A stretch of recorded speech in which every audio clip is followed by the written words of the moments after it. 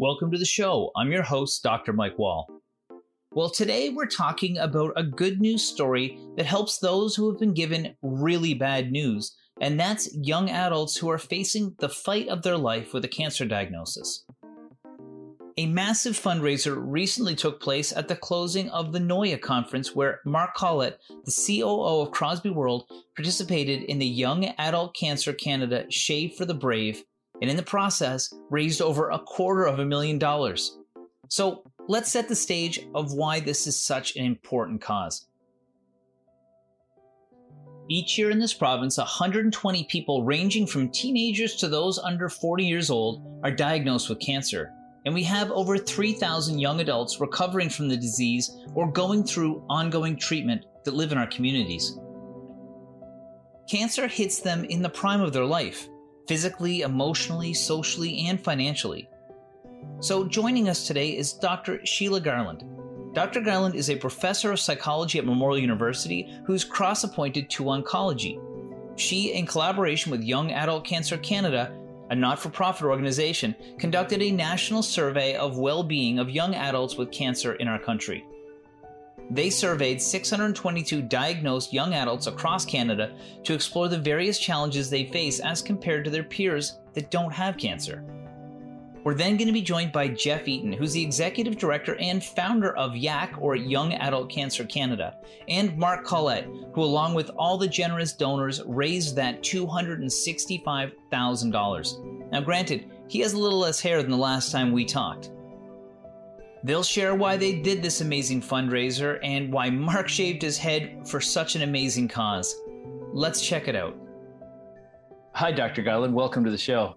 Hi, Dr. Wall. Hi, nice to meet you. Today we're talking about something that is a huge area of your focus. You are a professor of psychology, but you're also cross-appointed to oncology. Tell me about your work. Yeah, so I actually work in an area called psychosocial oncology, which focuses on the emotional, social, spiritual impacts of a cancer diagnosis. So people understand cancer impacts you physically, but they often don't appreciate how much it can also impact all of the other areas of your life. And so that's where my work comes in. That's excellent. We're talking with Geoff from Young Adult Cancer Canada and Mark Collett, who had a huge fundraiser for their organization. And you've also done work with Young Adult Cancer Canada, looking at some pretty important outcomes for young adults that were diagnosed with cancer. Can you tell me about that work? Yeah, so Young Adult Cancer Canada and I started collaborating on a research project when I came to Memorial University in 2015.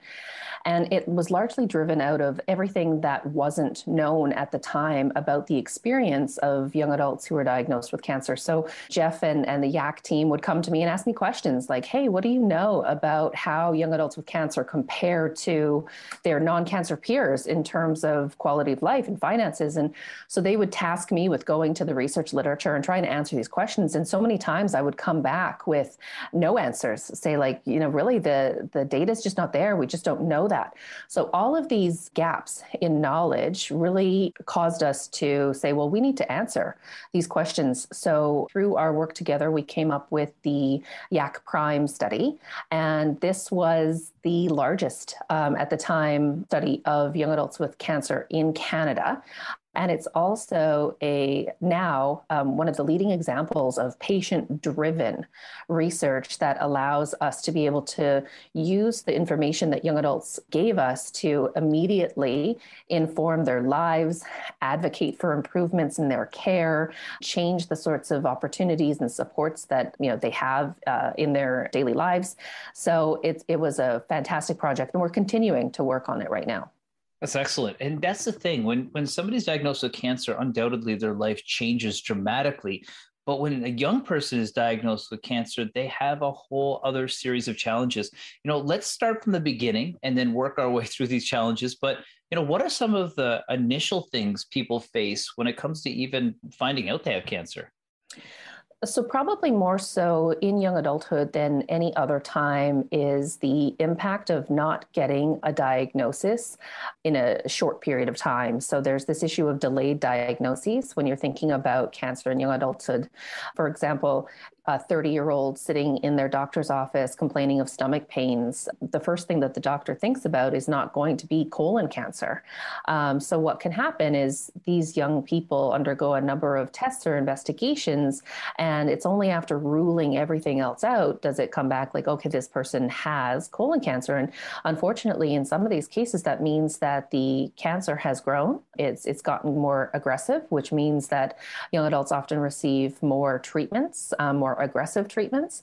And those things can complicate overall recovery and make things harder to get back to normal after cancer. That's right. Okay, so the chance of diagnosis they might be missed easier, but when they do get diagnosed with cancer, depending on the stage of life, you have different things going on. I can imagine people have young families when they're younger, of course, and then they're in the prime of their career. What are some of the challenges that they face outside of just treatment?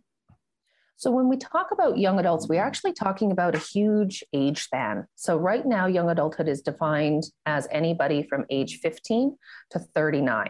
And it's the phase of life that is characterized by the individuation. So people are deciding who they are as people. They're forming relationships outside of their immediate family. They're starting educational careers. They're starting occupational careers. They're starting families, all of those sorts of things. So that's really how you can define, kind of those under 15 and those 40 and older, is that that's so much transition during that time. So, you might have the impacts that cancer would have on your education. So pulling somebody out of school for a little while they're undergoing treatment, making it more difficult for them to form relationships outside of their immediate family. So dating during cancer and after cancer comes with a whole host of other complications. And if they do have young families, that can hit them financially because it might pull them out of work. And they're at a time when, they're very vulnerable emotionally, vulnerable financially. People outside of that range may also be vulnerable, but they may also have the support that they've already built during that young adulthood that buffers them from some of these more larger issues. That's right. The other thing before we move on to like what we can do and how it helps people to be embracing programs like YACC is we're in the middle of a pandemic and people can be immunocompromised as a result of cancer treatment. Is there any particular challenges that poses for younger people with cancer? Mm-hmm. Well, so I want to set the baseline. One of the most important things that we did with the YACC Prime study is we asked people in the YACC Prime study to complete the same measures as people without cancer had completed as part of national comprehensive Canadian surveys. The Canadian Community Health Survey is one, and they asked about levels of distress, just generally. So what we did is we took young adults with cancer, we matched them to age and sex matched peers on levels of distress to answer the question, how does cancer incrementally impact overall psychological distress? So that would be your levels of anxiety and depression. How are people with cancer comparing to their young adult peers? And what we found is that 47% of young adults with cancer met or exceeded the clinical cutoff for significant distress. And they were reporting distress levels that were significantly higher than their peers. So it's not just like there's a lot of distress in that young adult age range. There is. But even on top of that, when you add cancer, young adults with cancer experience significantly more. There's also something that only young adults with cancer experience, and that is something called fear of cancer recurrence. And so when you're talking about times of COVID, yes, everybody might be concerned about their own impact, but then you've got the additional complications that come with being immunocompromised, and then even fears of what that could do to future health, future recovery. So fears of cancer recurrence are even higher in the young adult age range because they have things still to do.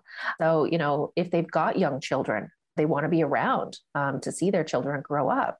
They've got education to finish, if they've got careers to build. So those fears of cancer recurrence are also significantly higher in young adults than you find in other age ranges.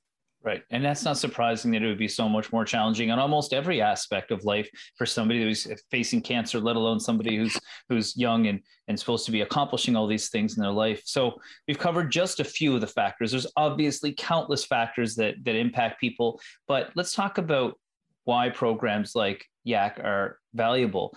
What impact does having a social support network around you have for these individuals? So that's one of the other things that the YACC Prime study investigated. So we looked at frequency and intensity and also mode of contact with Young Adult Cancer Canada on levels of distress, and also something called post-traumatic growth. And so post-traumatic growth is really making meaning out of difficult experiences and using those difficult experiences to maybe make changes, different choices in life. And what we found is those people who reported a higher overall connection to the young adult cancer community reported lower levels of psychological distress, lower levels of fears of cancer recurrence, higher overall levels of post-traumatic growth. So having that group of young adults that get you, like no other people do maybe in your own social network, that was really important. It allowed them to not feel isolated, not feel alone, have that normalization that needs to occur before you can, maybe deal with some of the stuff that's going on in your own life, realizing, okay, I'm not the only one who's had cancer and I'm experiencing this. That makes perfect sense. And that's really what we're going to talk about in the next half of the show. Is we're going to be talking with Mark and Geoff about why this is so important and how this breaks down some of those financial barriers for people to be able to access programs like this. I've got a feeling I'll be knocking on your door again for a conversation around sleep. But in the meantime, thank you so much for joining me here today. Thank you so much. That was Dr. Sheila Garland. When we come back, we'll be talking with Geoff Eaton, who's the Executive Director of Young Adult Cancer Canada, and Mark Collett, who is the organizer and the recipient of a new haircut in that record-setting Shave for the Brave that raised over $265,000 for young adults with cancer in Canada.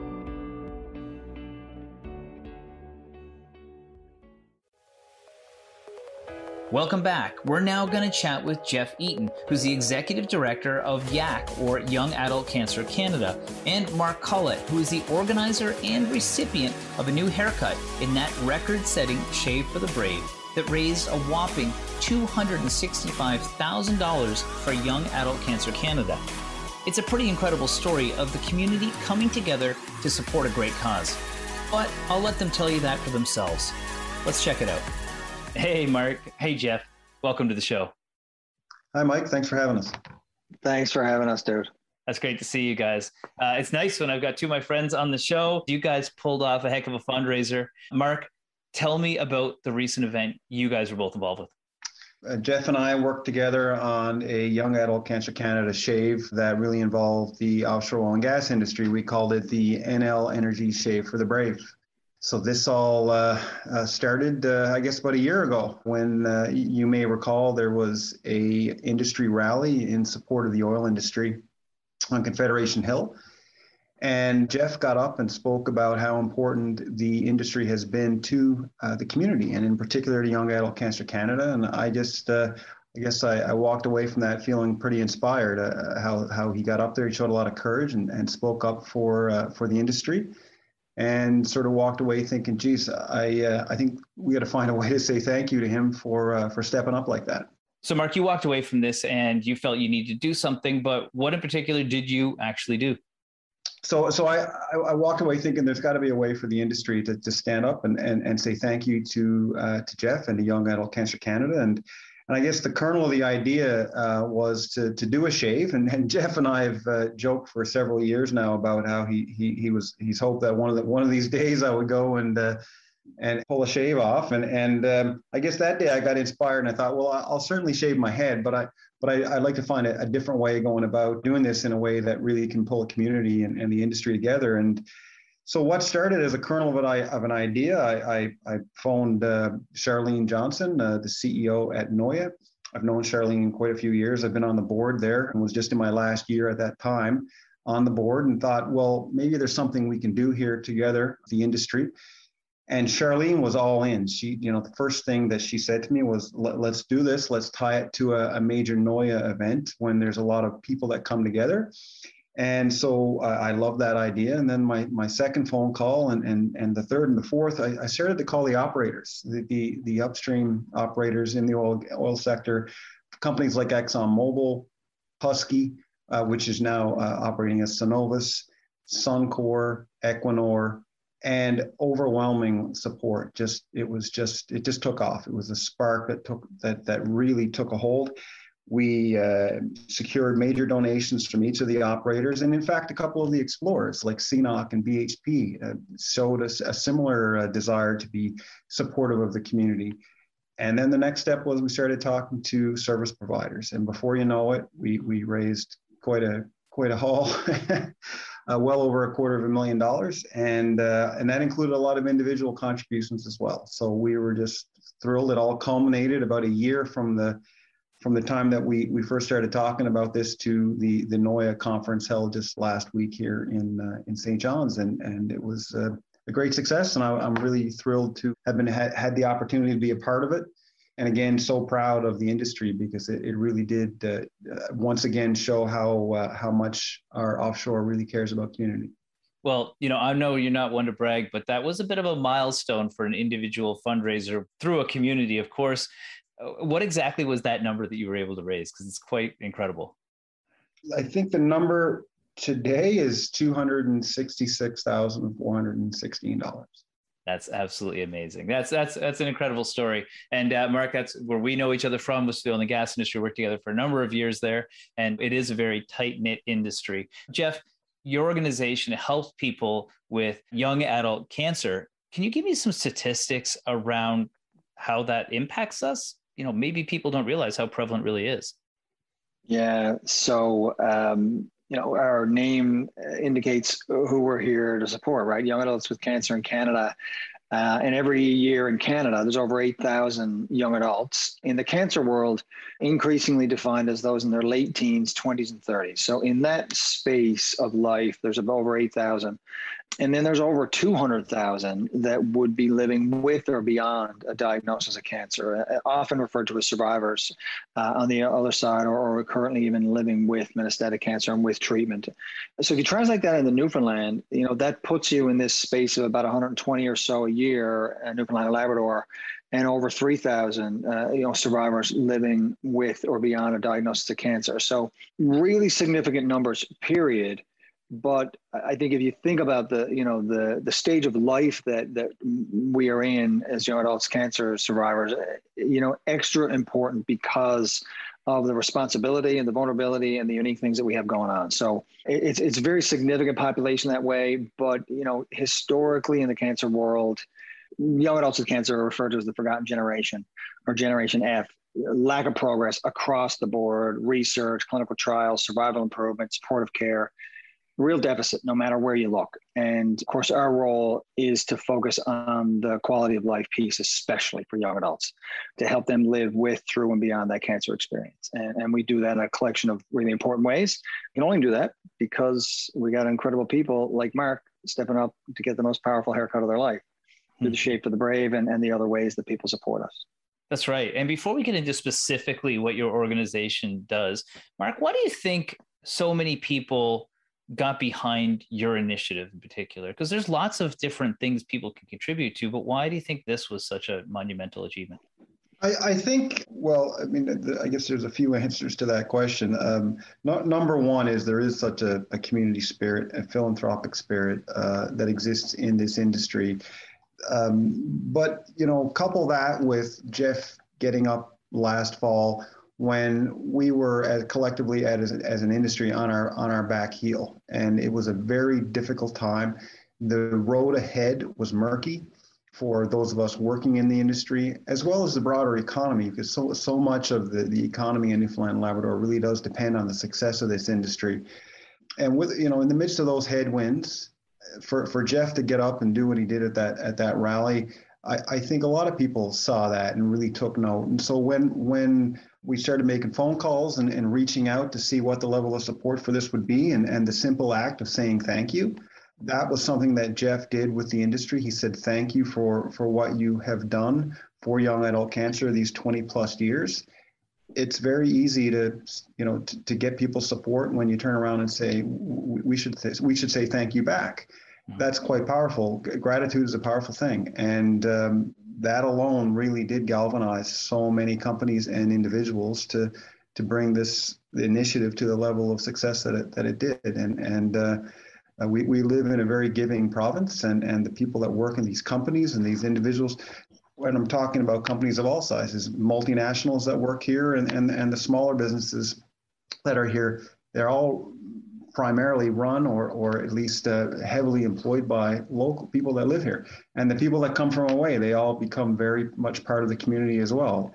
And it's, as I say, it's culturally here. It's a province that really does get involved in these kinds of things. And I'm not at all surprised by the response that we got, because we were doing the right thing, and that was very easy for everybody to see.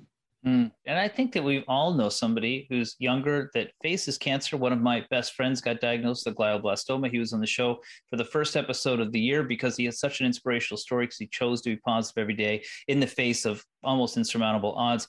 But, Geoff, maybe we don't actually know what those people are going through. And that's what a lot of your organization does, is help people cope with these challenges. Can you give us some examples of some of the things that you do for people? Yeah, I guess there's a lot of truth in that. You can't truly know someone else's experience or journey unless you're walking it with them or in their shoes or have been.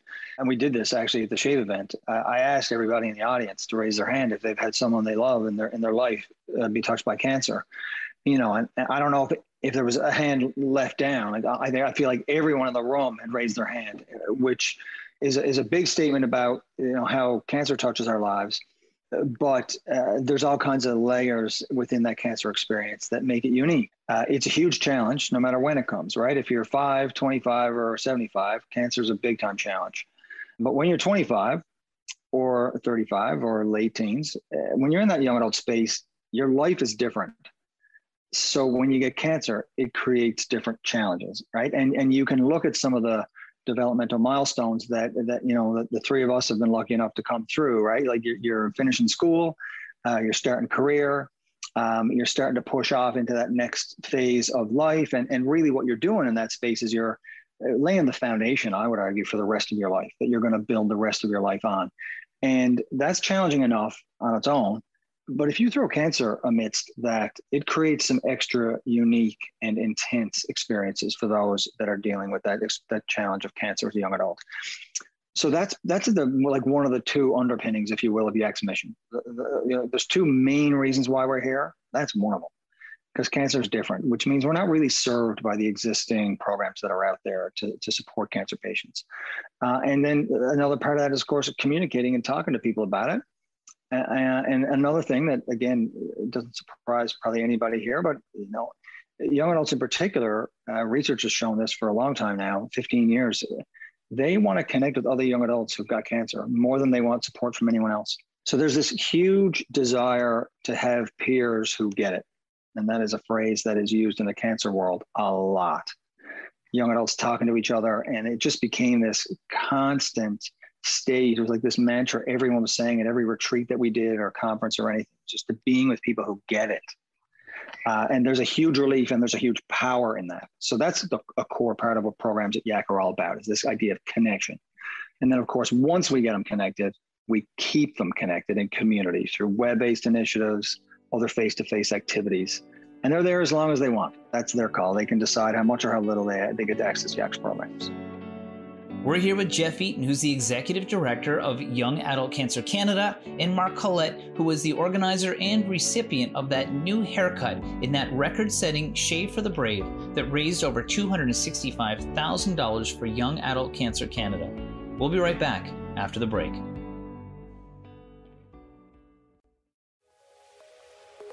Welcome back. We're here with Geoff Eaton, who's the Executive Director of Young Adult Cancer Canada, and Mark Collett, who is the organizer and recipient of that new haircut that was part of a record-setting Shave for the Brave that raised over $265,000 for Young Adult Cancer Canada. Let's check it out. One of the ways that you raise money is a really, really fun event. That's where I first met you, was at a Shave for the Brave. A lot of my buddies have had their heads shaved. Ed, tell me about this event and how it goes down. Well, I mean, it is what you think it is. It's the Shave for the Brave. Yeah. And there's two parts brave in this, Mike. There's brave young adults like Kathy Stock, who had joined us for the Shave at the NOIA conference. And then there's brave people who are getting powerful haircuts like Mark. So it's got this power mixed into it. The Shave for the Brave was started in 2006. there was a gent, I wish I could remember his name, I apologize to him, who in 2005 had his head shaved in support of YACC. I was on the hunt for a new initiative to add to our fundraising repertoire. And I saw this guy. It was actually at Holy Heart High School in the auditorium in 2005. If you know who this is, please email me. I keep forgetting his name. Super great guy, really long hair. He decided to get his head shaved and the place went nuts. And I thought, we can do that. Yeah. That was the idea that started. We started rolling this thing out in 2006 in all kinds of places, schools, malls, hockey rinks, offices. And it's got a couple of really cool parts to it. But I think one of the real pure, powerful places of it is it's not just a walk around the block. It's a big deal. You, as Mark knows right now, you wear your participation for many weeks after you do it. Shaving your head is not something that just anybody will do. So it has this momentum that is created once you make the commitment. When you say to other people that you're going to shave your head, Mark can speak to this, people react to that. It's this reaction, and it creates this momentum and this energy because you've made such a significant commitment. Well, a couple of things that are fun that happen about that is people talk about it, so it spreads, and people give. Because you're making a big statement yourself about your support for this cause, then people give generously because of that, maybe even more than they do if you're doing other things. So that's a big part of what the Shave for the Brave is about. And then, of course, it's happened in all kinds of places, in all kinds of ways. We're over 16,000 heads in and counting, and we're not done yet. We got a few tricks up our sleeve on this one yet, for sure. That's excellent. That's excellent. It's such a fun event. Mark, I'm so curious to know what your sales pitch was when you called all your friends in oil and gas. What did you say to them? Because they all seem to really get on board. Yeah, I think when you start with the oil and gas producers, and you get such a tremendous reaction from them saying, "Wow, you're right. That was tremendous. What Geoff and what YACC did." We do need to support this.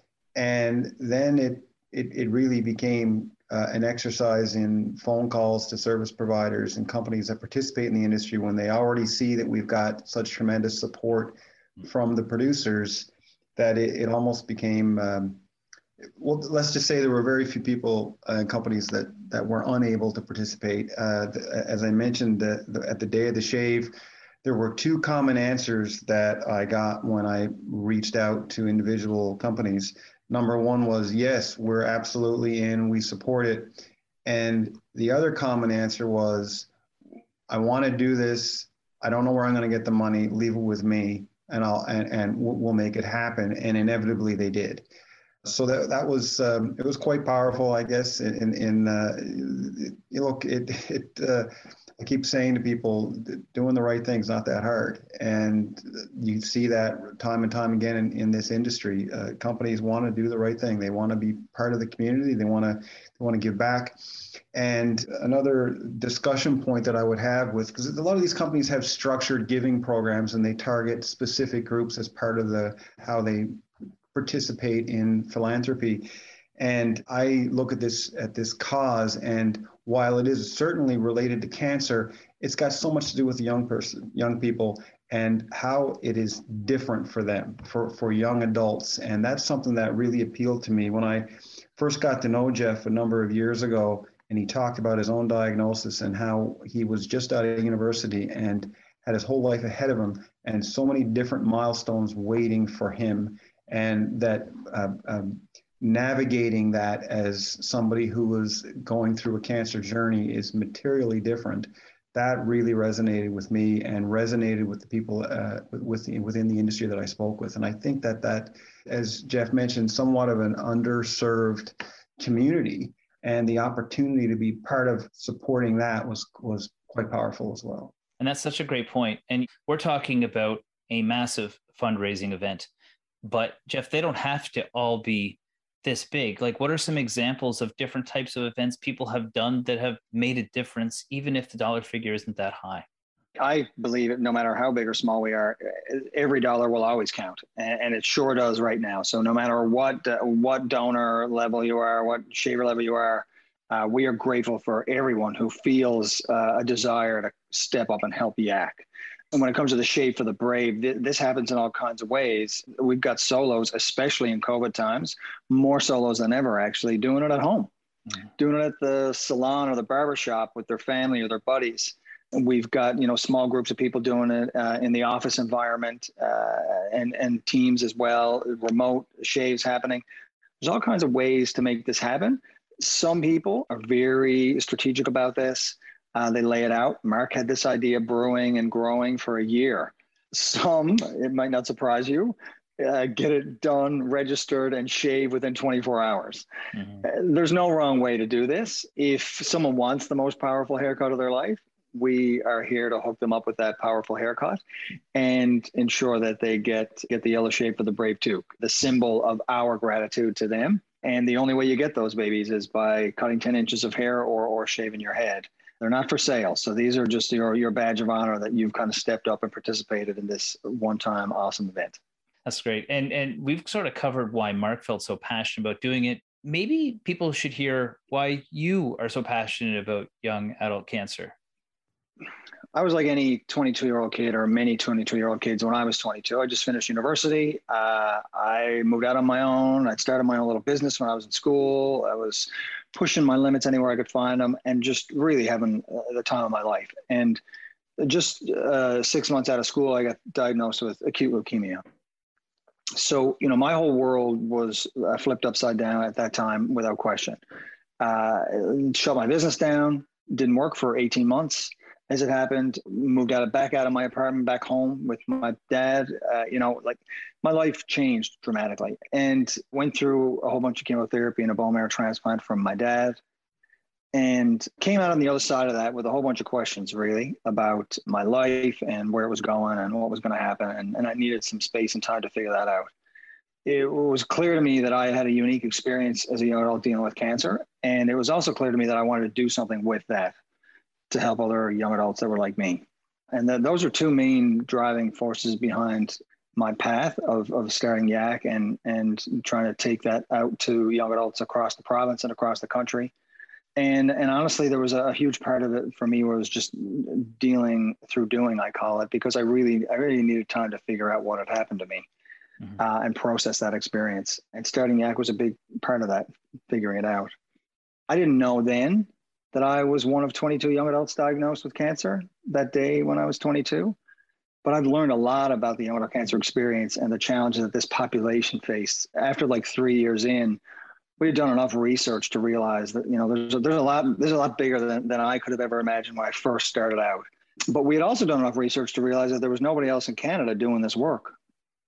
So by 2003, we had begun our first strategic planning process and locked into a vision to go and be that resource for these young adults. There's, 8,000 a year diagnosed, over 200,000 living with and beyond. And there is no organization dedicated solely to supporting, helping them with their challenges. So that's really the vision that we have been locked into, since then and continue to be.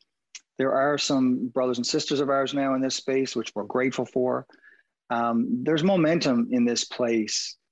But I'm not just interested in momentum, and I can promise you, I'm not really interested in awareness at all, unless it's actually got purpose behind it.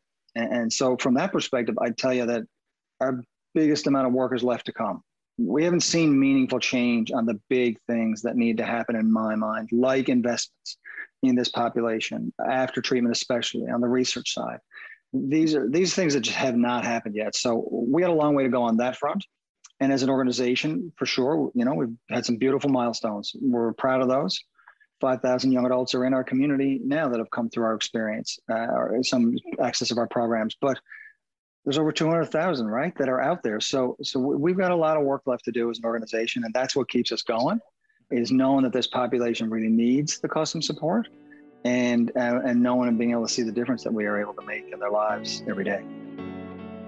We're here with Geoff Eaton, who's the Executive Director of Young Adult Cancer Canada, and Mark Collett, who was the organizer and recipient of that new haircut in that record-setting Shave for the Brave that raised over $265,000 for Young Adult Cancer Canada.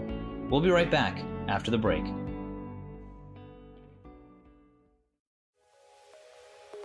Welcome back. We're here with Geoff Eaton, who's the Executive Director of Young Adult Cancer Canada, and Mark Collett, who is the organizer and recipient of that new haircut that was part of a record-setting Shave for the Brave that raised over $265,000 for Young Adult Cancer Canada.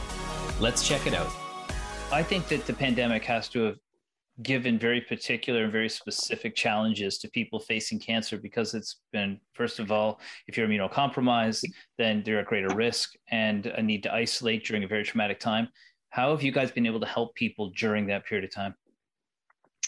Yeah, there's no question. COVID hit YACC in a very unique and interesting, intense way. I mean, we literally, the day before the mall shave in 2020, we shut it down. It was March 2020. We were ready to have our biggest, public event of the year, and we shut it down the day before. We were about to have our biggest survivor conference 2 months in May of 2020, shut that down. So there was a lot of reorganization and figuring things out early. For us, the adjustments in the COVID times, and obviously to be lean heavily into the digital spaces, which we were already in because of our network and our market, right? These young adults crave and want that. And we've been in there for almost the whole of our life. But honestly, guys, when it first hit, my social feed was full of survivors saying, "Welcome to my life."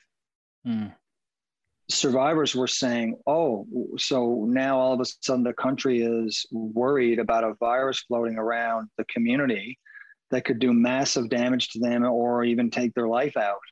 Well, that's the reality a lot of young adults live with every single day. Oh, wait a minute. All of a sudden, everybody's got to stay home on lockdown in their house by themselves, isolated. Welcome to my world. That is my life every single day. There was a lot of similarities between what was happening in the community with respect to the response to COVID, especially early, and what life is like for the young adults generally. There's a lot of power and unique things that have happened in the last year because of our force to be online. So we've been able to dive into a lot of, I think, really great initiatives that we had on our list for a while and didn't have the capacity to tackle. But they're all web-based, obviously. And let's face it, for our market, they're glad, they're happy to be there. They're on their phone, they're on their tablet. Yeah. They're dialed into this. They're ready to go. So they were ready to dive into that space with us, and they have been for the last 18 months. I know they'll be pumped to get back to a conference face-to-face when we're ready and it's safe. But nobody, I don't know where that is yet. I wouldn't be able to predict when that'll happen. Yeah, if you could predict that, you'd be on every news outlet in the whole world right about now, because it is very confusing times still. So you've really established an important need for this, and that it's very specific for how hard it's been for almost any charitable organization right now trying to raise money, because the economic circumstances are challenging for a lot of people. But Mark, you made an interesting point earlier. You said, today we have this much. Can people still donate to your shave? And on top of that, maybe you can walk the prospective person through the template that you use to have such a successful campaign, because maybe there's a formula somebody else can use to raise money like that too. Yeah, well, first of all, absolutely can donate. I'm resisting the temptation here to say, well, let's drive the record higher. But you can absolutely donate. The website that was set up for this particular shave is live. I don't know that it'll ever come down. I mean, I think if I went on to the Young Adult Cancer website, I can look at previous shaves, and there always seems to be an opportunity to donate there. You can certainly donate to this particular shave. You can donate to any number of shaves through the Young Adult Cancer Canada website. This particular shave is located at www.nlenergyshaveforthebrave.ca. And we would certainly love to see that number go even higher. It's been a wonderful experience, and anybody who would like to be a part of it, we would love to see. That's awesome. And so about that template now, just so, because you were super successful at that, and I know you've got backgrounds in organizing large things. You're a COO, you're an operating officer. So what would somebody do if they wanted to have a successful shave rollout? Yeah, I mean, Geoff was saying earlier, this was something that sort of came together over the period of, well, about a year from the time that the ideas first sort of took off in my head and then took off more broadly once I started reaching out to the network. But at the same time, people could do a shave in 24 or 48 hours. And I think, frankly, it's the same steps. There's something that inspires you. That's what it started with. I walked away that day, September 15th, 2020, inspired to do something, and ran through some ideas in my mind and started reaching out to some close connections as to how we could foster this idea into something that could take on a life of its own.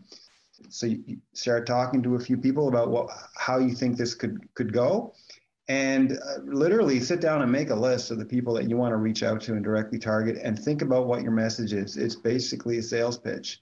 And so that's your strategy is why will this matter to the person that I'm calling? And I really thought that through.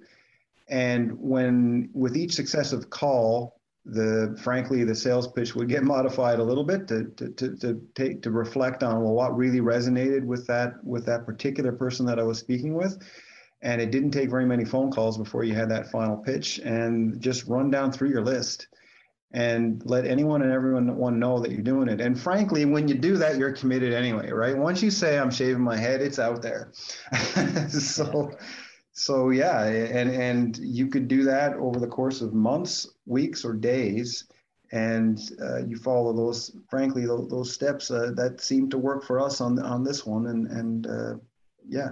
Awesome. And have support from an organization like Young Adult Cancer Canada, and Geoff, who's been there all the time. He's a good coach. He's taken lots of people through it. Before we go, Geoff, is there anything you want to share with folks as sort of a closing message for people? I would just add to Mark's point, there's power in making the commitment. It creates momentum. It gets people's attention. And then the critical step, I think, which Mark did so beautifully, is you just give people an opportunity to jump in and help. And that can be in all kinds of ways, but giving them an opportunity to come in and be a part of your initiative, whatever it is, the vision that you have created. And that was incredibly powerful. As you mentioned, over 266,000 and counting. It set new records for individual shave fundraising and an event fundraising. Both of those records is totally smashed by Mark and the NL Energy Shave for the Brave. And we're just so grateful to him and to the whole industry and all of those who supported this shave. We can only do what we do because they have our backs, and we're just supremely grateful for that. That's excellent. Well, thank you both for taking the time to chat with me today. Thank you, Mark, for donating your hair and taking all the time to raise the funds. I know it's doing a lot of great work for a lot of people that really need it. And Geoff, thanks for doing what you do every single day. Great to be with you both. Thanks so much for having us. Thanks, Mike. Really appreciate you taking the time and your interest in the shave. Thank you to my guests for joining me today. Also, thank you to Mark and his donors for raising such a significant donation and awareness for Geoff's team at Young Adult Cancer Canada. Now, if you're interested in holding your own Shave for the Brave, you can contact the team at Young Adult Cancer Canada by visiting their website at www.youngadultcancer.ca. Well, that's our show this week. Thank you for joining me. We'll see you back here next week for another episode of The Wall Show on your VOCM.